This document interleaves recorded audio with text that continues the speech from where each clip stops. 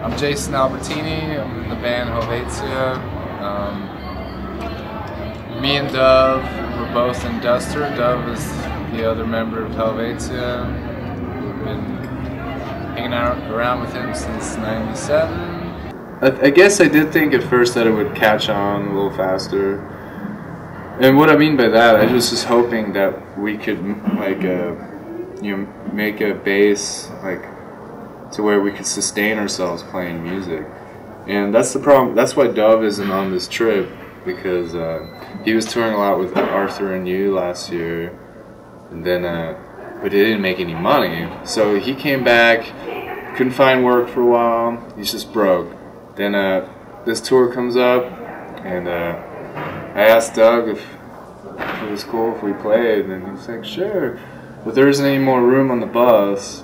And this is a bus tour, which means like you drive after the show, and it's long drives. Like the Meat Puppets are doing it in a van, and they get to every show late. Like, they barely make it. So us not having a real label that's going to give us money for tour support, I wouldn't be able to pay Dove what he needs to get by. So he had no problem with like me just doing it with those other guys. If Dove was playing on this tour, he would be playing guitar at this point. Like, really? Because he didn't play drums on most of that stuff. He did like some guitar tracks where I played drums. That's how we've always known it, like just kind of helping out wherever it's needed. So he would be able to do that guitar stuff.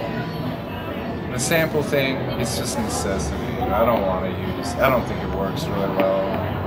It's like doesn't sync up really good.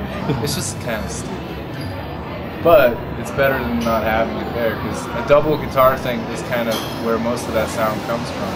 Hey, Helvetia from Seattle, Washington.